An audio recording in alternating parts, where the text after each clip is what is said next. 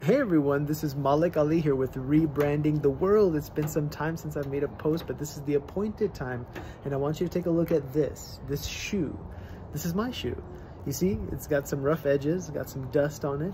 Why am I showing you my shoe? It's nothing special, but I'm trying to make a point, and the point is each and every one of us has a different walk, right?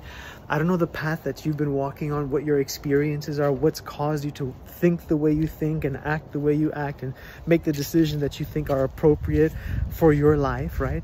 How you treat others. I don't know that. And we don't know that about each and every one of us unless we make that an intention.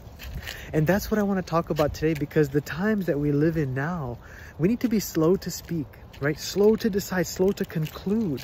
And oftentimes when we experience a situation, a circumstance, an individual, are we asking ourselves the question before we conclude upon the matter, what caused them to make this type of decision? What caused them to move in this way?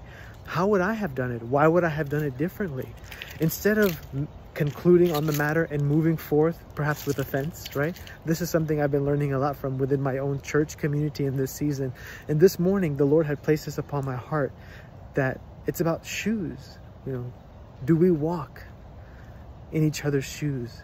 Shouldn't we practice walking in each other's shoes to be compassionate, to be empathetic, right? It doesn't take away accountability on what needs to shift and change and transform in an individual's life, but it gives us the ability to remove the offense, right? To remove the hurt, to see in a new light and a new perspective that brings forth life.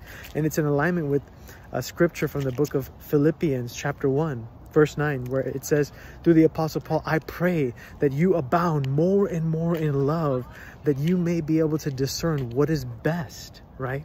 And so for us to be able to discern what is best between each other and circumstances, right, and situations, be slow to conclude. Think about what the other person has walked through, what they've experienced. Hurt people hurt other people, right?